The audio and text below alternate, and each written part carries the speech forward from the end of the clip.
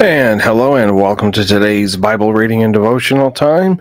This is for Saturday, May the 11th, 2024. Thank you for joining in, and had a little bit of Ray Walker leading congregational singing there. If you don't know the name, you've probably heard the voice. Ray Walker is the last living member of the Jordanaires, which was one of the premier backup vocal groups in Nashville and in Los Angeles, basically in the American music industry. They backed up Elvis Presley, Tennessee Ernie Ford, Ricky Nelson, Charlie Rich. You can go down a whole list of people that solo artists that they backed up. And if you look at on YouTube, you can find like Ricky Nelson, some of his last concert tours before he was killed in that plane crash. And the Jordanaires are on stage backing him up. And they have all passed away except for Ray Walker. He's, I think he's turning 90 this year. He's in his late 80s, I know that, and he was their bass for many years, and he was a member of the, or is, I should say, as far as I know, he's still with us. He is a member of the Lord's Church, and he led a lot of singing in places. I got to meet him once at the Alabama Theater in Birmingham many years ago, and he led a congregational singing there of about 1,000 people, I think, that had showed up for it. So anyway, hit that subscribe bar and then the notification bell when it comes up so you can be notified whenever content's added to the channel. Comment on these videos, like these videos, share these videos. Yeah. You know that, the drill. So today we're continuing. Wait, I'm not doing this right. Hold on. Previously in John chapter 8. We looked at the truth making you free, because remember, the Pharisees are still fussing with Jesus. They and everybody has to abide in the truth by making it the rule of our life, by making Jesus the rule of our life. And obedience is the same as abiding in Christ, and the Pharisees, they don't get that. And in fact, they are probably not even trying to get it. We also saw the last time that truth is knowable, that it is not an option. God expects us to learn and know the truth, and that is what is ultimately going to set us free. And then we looked at Abraham's seed versus Satan's seed, and that's pretty much what we're going to be picking up with today. If the Pharisees and the other Jewish leaders were truly of Abraham's offspring, they would have his characteristics. Abraham, if he were alive, would seek out Jesus and would come to Jesus. And so Jesus is recognizing that the Jews, they can biologically claim to be the descendants of Abraham, but that's where it ends. They are not spiritually or morally the children of Abraham because they are seeking to kill Jesus. Okay, so that is kind of getting us up to speed. And so now we can go on with our reading in John chapter 8. And we are going to begin here in verse 39. They answered and said to him, Abraham is our father. Jesus said to them, if you were Abraham's children, you would do the works of Abraham. But now you seek to kill me, a man who has told you the truth, which I heard from God. Abraham did not do this. You do the deeds of your father. They said to him, we are not born of fornication. We have one Father, God. Jesus said to them, if God were your father, you would love me, for I proceeded forth and came from God, nor have I come of myself, but he sent me. Why do you not understand my speech? Because you are not able to listen to my word. And you are of your father the devil, and the desires of your father you want to do. He was a murderer from the beginning and does not stand in the truth, because there is no truth in him.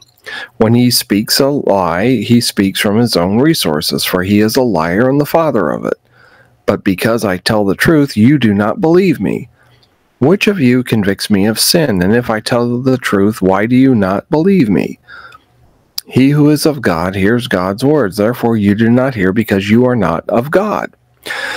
Now look at look at verse 41 here. They said to him, we are not born of fornication. We have one Father, God. Now, are they questioning Jesus' legitimacy? Some, like John Shelby Spong, think that, they reject the virgin birth and think it was invented, meaning Matthew and Luke lied about it, to cover up an illegitimate birth. Either Mary was promiscuous, or she was raped by a Roman soldier. It could be that they are, but look at the overall context. Jesus is trying, like he did with Nicodemus and the woman at the well, he wants them to think spiritually. Plus, in chapter 6, verse 42, they acknowledge Jesus as the son of Joseph.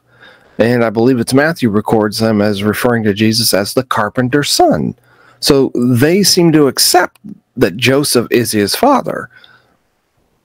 But here the argument is not over biology as much as it is descent from Abraham. We descend from Abraham. We are the heirs of him. Yeah, well, if you were, you would be doing the works of Abraham, and you weren't. So yes, biologically and genetically, sure, they descend from Abraham. But when you get down to the spiritual and the application of God's word, they're falling flat on their faces. They're not coming through with it. So no, Jesus was not born illegitimately. He was born of Mary, and he was born as a virginal conception or birth, whichever term you prefer. And that's how he came into the world. Now, exactly how it works, I don't know. But God made sure that it did work so that Jesus would have the divine nature in him that he needed in order to be the payment for our sins. But now we have a couple of other things here to look at, such as in verse 40, now you seek to kill me, a man who has told you the truth, which I heard from God. Abraham did not do this. Abraham didn't want to kill him. Now, some have pointed to this while I was putting this time together, this talk together. I came across a few that people who use this verse to show Jesus was just a man, because he says, you seek to kill me, a man who has told you the truth, which I heard from God. So they're saying, well, Jesus isn't God, Jesus isn't God. But notice something. Abraham did not do this. Well, if Jesus was a man born at the time of Mary, or from Mary, and was a mere man, that makes no sense for him to say Abraham didn't try to kill him, unless Jesus was eternally existent, unless Jesus was one of those three that visited Abraham in Genesis chapter 18, where we read about the angel of the Lord. There's three visitors that go to Abraham. One of them is clearly addressed as Jehovah. And now we're going to see Jesus claims deity here in not today, but probably in our next session after this. So we're seeing some things where these guys, the Pharisees, differ from Abraham. Number one, in seeking to kill Jesus. They have a murderous purpose in doing what they're doing. They're not interested in the truth. They're interested in keeping their power. And then in rejecting the truth as God revealed it, Abraham was distinguished for love to man as well as love to God. Abraham did not reject what God brought to him. He was one, too, who physically liberated captives, Genesis 14. He gave hospitality to strangers, Genesis 18, receives revelations from God to him, and did so much more for the cause of the Lord than what these Pharisees are doing. And they're keeping the law, okay? They're in that sense righteous according to man's standards, but it's God's standards where they're falling short. And Abraham carried out God's standards. Abraham was not perfect. He lied a couple of times, especially about his relationship with Sarah. But Abraham, kind of like David, had the right heart, had the right attitude, is one way to look at it. Another thing we need to consider is verse 42. If God were your father, you would love me. Jesus was, remember, the brightness of the Father's glory and the express image of his person. Hebrews chapter 1 tells us, everyone that loves him, that begat, loves him that is begotten of him. 1 John 5:1. That's kind of confusing old King James English there. Okay, so from all this, verse 42, what are we getting out of that? Well, from that, we're going to see that those who truly love God love his Son, Jesus Christ. If you say that you love God, you have to love Jesus, because remember, Jesus is how we get to God. And these men here are pretending that they love God, but yet they're rejecting his Son. See, they've got no evidence that they were ever the friends of God because they reject Jesus. You reject Jesus, you can't be a friend of God. That's all there is to it. And those who reject the Bible cannot be friends of God. If they love God, they would love him who came from him and who bears his image. So you can't say, yeah, I love God, I'm a great Christian, but hey, I don't believe the Bible. That doesn't work. That is what we call an oxymoron. It's a self-contradicting statement. So we see that these guys are not the spiritual, intellectual children of Abraham. They're rejecting Christ, but if Abraham were standing there in the midst of them, Christ would be accepted. And then here we go, like the ultimate insult. You are of your father, the devil. You want to do the desires of your father. He was a murderer from the beginning and does not stand in the truth, because there is no truth in him. Just like it's impossible for God to lie, it makes me wonder, is it even possible for Satan to tell the truth? If he does, he's going to tell just enough truth to make what he says sound good. So whenever he speaks a lie, he speaks from his own nature, for he is a liar and the father of lies. Remember, it just occurred to me when he quoted scripture to Jesus during the temptation. The scripture is truth, but what Satan was saying, his application of it was wrong. And so Jesus, of course, countered with scripture and a proper application of it. But notice here in verse 44, as children, they do what their father did, like father, like son. He was a murderer from the beginning. They're wanting to kill Jesus. There's no truth in Satan. There's no truth in these guys.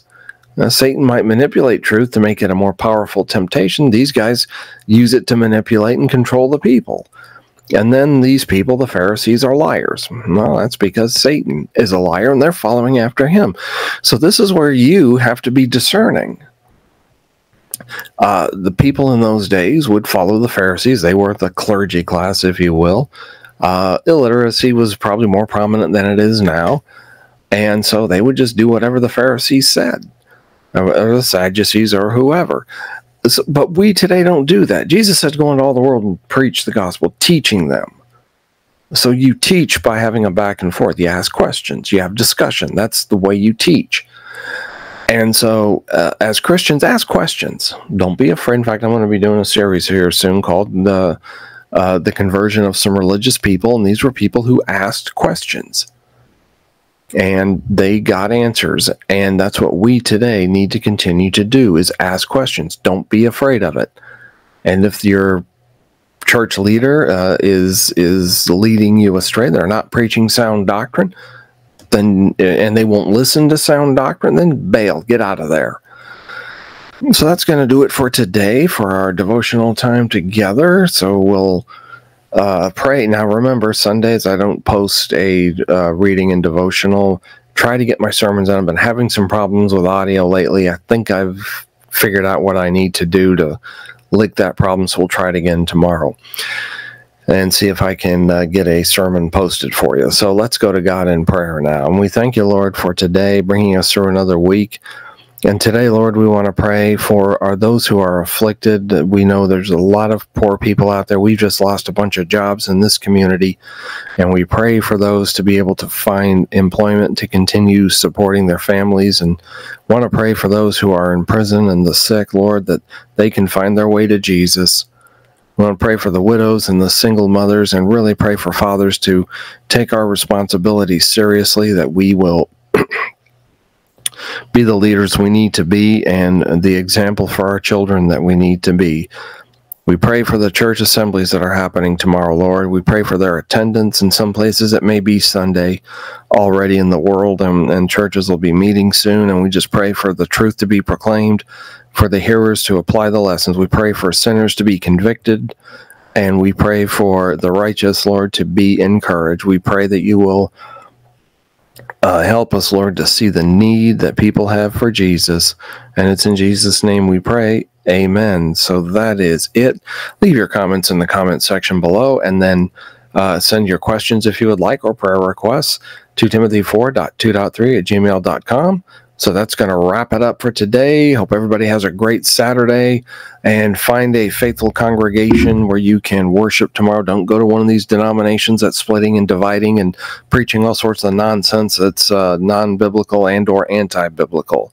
Find a good, solid congregation. If you need help, let me know. I'll help you to do what I can to help you find one in your area. So that's it. See you in the next video. I'm done, and I am out.